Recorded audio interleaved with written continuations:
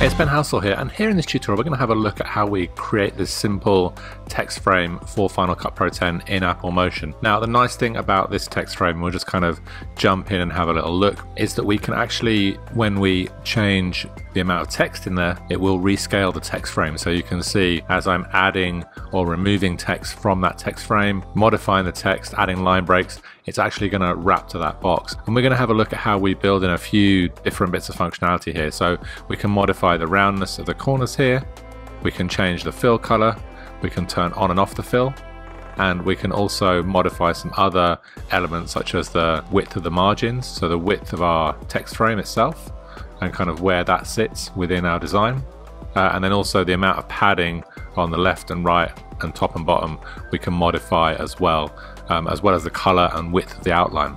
So let's dive into Apple Motion and have a look at how we create this simple text frame with these nice levels of editability for Final Cut Pro 10.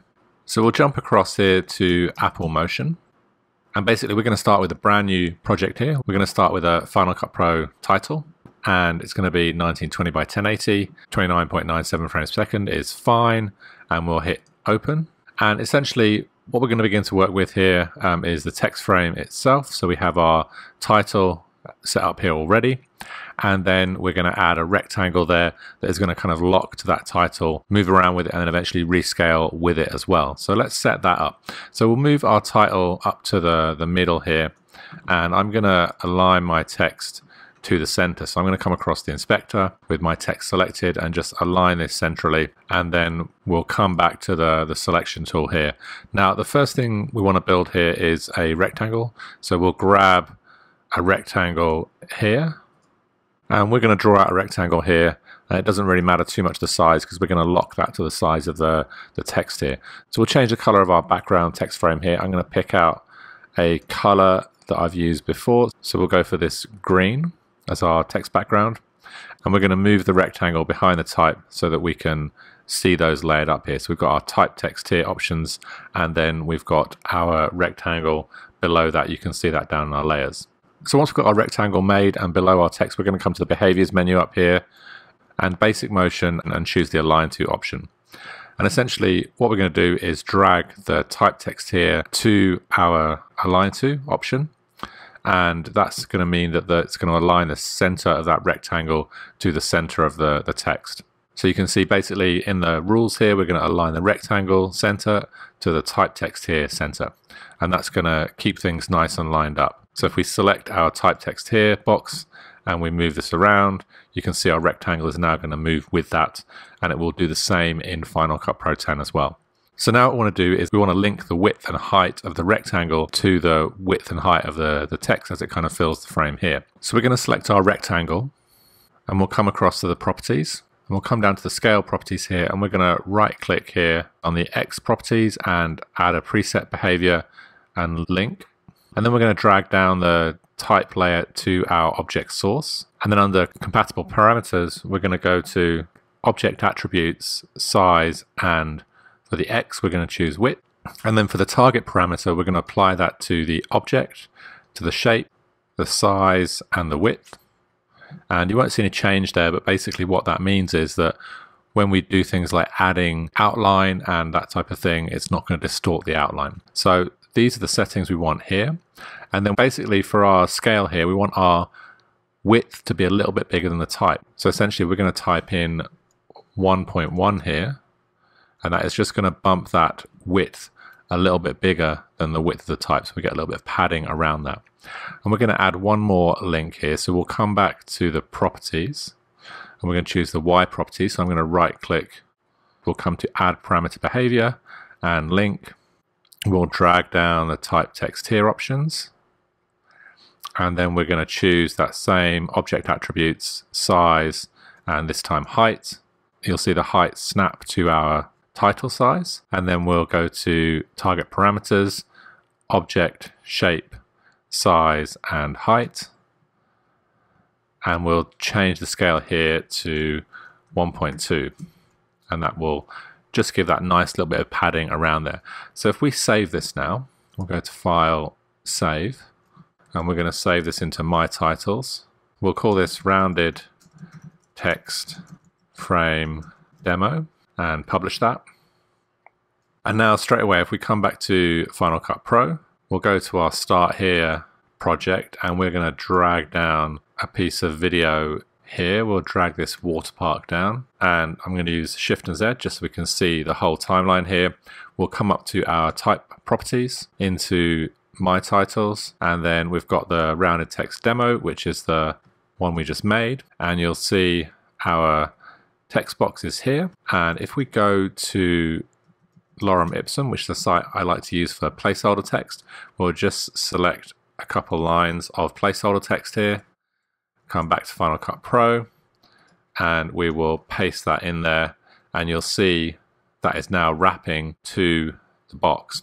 So if we come to the properties, we don't have any published parameters for our text frame here, which is what we're going to set up next.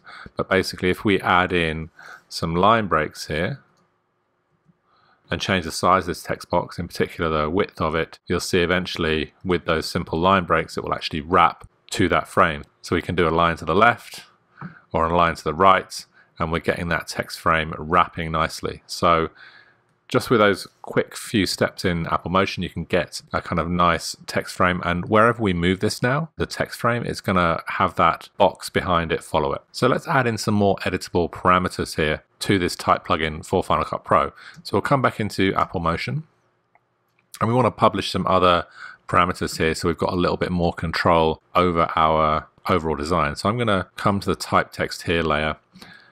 So I actually want to reduce down the size of this. So if I double click in here, I can change the width of this, and basically what this is changing is under my text frame options and the layout, I'm changing the right margin and the left margin here. So if I type in, say, 500, it's going to set my left margin at 500, and we'll type in 1220 for the right margin, which I think gives us, just kind of eyeballing it, about the right settings here. So I'm going to publish the left margin, and I'm going to publish the right margin. We save that now. We'll delete this instance of that type style, and then we'll drag down this new rounded text frame. And basically now, when we paste in our type, it's going to be a little bit smaller. It's not going to run quite so quickly to the edge. And you can see when we start to align things, we've got this a nice size that we can work with a bit better. And if we want to do different alignments, then we get that nice level of control. But also, if we come into our type parameters, we can modify that right and left margin a little bit by dragging these sliders or by dragging over the numbers if we know kind of more clearly what we want. So you can see we've got a nice kind of wrappable text box that we can now move around, and we've got a nice level of control over this. We can center it, and it works really well. So let's publish some other parameters here for this particular text frame. So now for the type itself, that's kind of sorted because we have all the control we need for the actual type itself, such as the type color down here under face, such as the font and the size of the font. So we don't need to modify that. We just need to publish some parameters for this rectangle in the background so that we have a bit more control over it. So we'll come back into Apple Motion and we'll select our rectangle. So the first thing we want to publish is the color of the rectangle, so we can change that.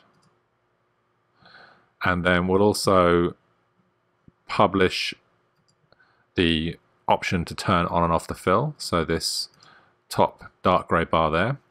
We'll turn on the outline, and we'll publish the color of the outline. We'll publish the width of the outline, and we'll publish the ability to turn the outline on and off. So if we come up to our project here, you can see the different things that we've just published.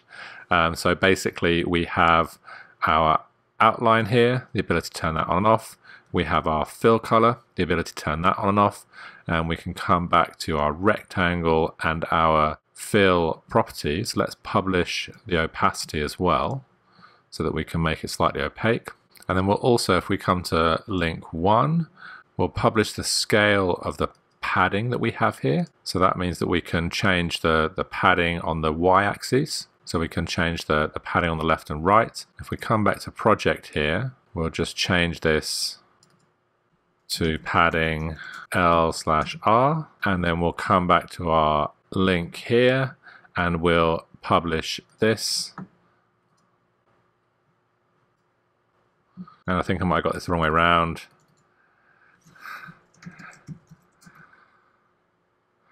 I think this is padding left and right, and this is padding top and bottom.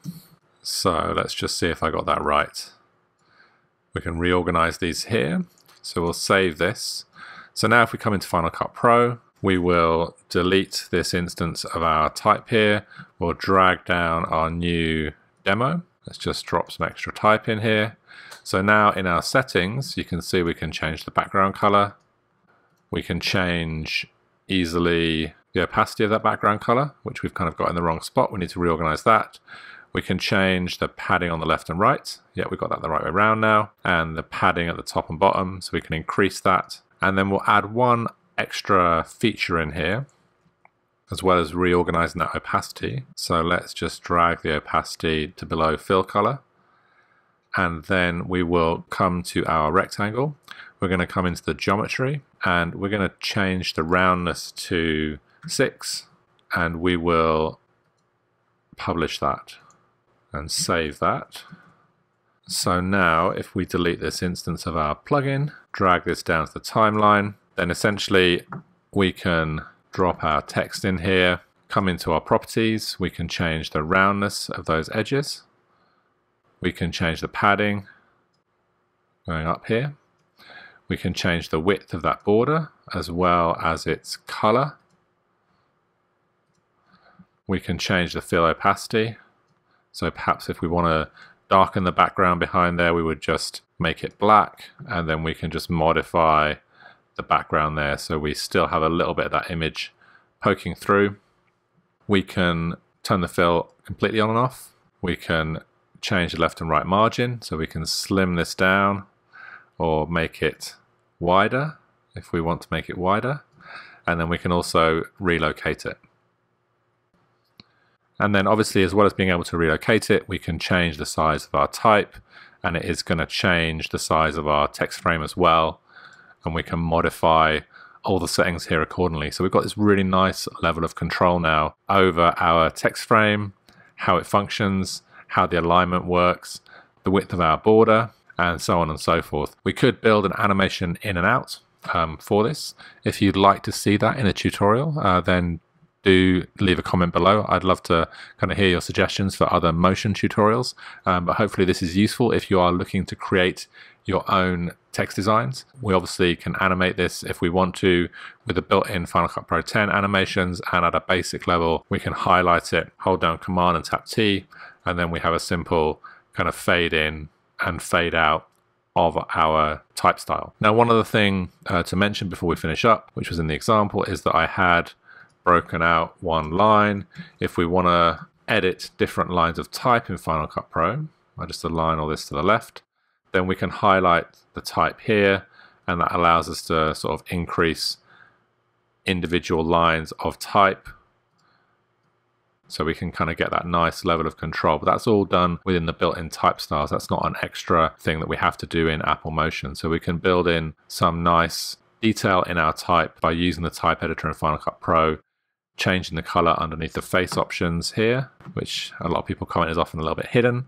And you can see we can start to build some really nice type elements ourselves in Apple Motion. Obviously usable, reusable. We could set the colors that we're using in our corporate designs or our YouTube videos as the default, and then have them as editable as well. But that would mean we wouldn't need to kind of go in and change the colors straight away. Apple Motion is definitely a real nice add-on to Final Cut Pro 10 that I would recommend people look at. So hopefully this tutorial has been useful. Thanks for watching. If you have any questions, then please do leave comments below, and I look forward to seeing you on the next tutorial.